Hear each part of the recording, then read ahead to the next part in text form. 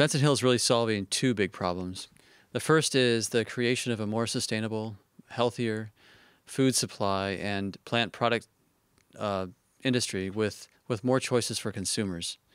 To do that, the second big problem we're solving is enabling innovation and really redefining a model for innovation across the industry to enable the development of a more sustainable food system.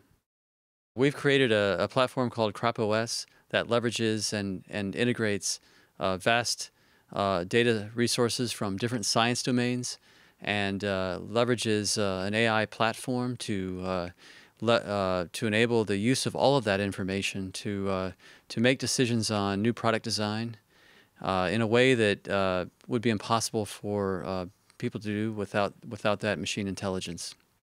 At Benson Hill, we've created a platform called Skroch that enables a community of innovators by redefining the model for innovation to create new plant products and new food products.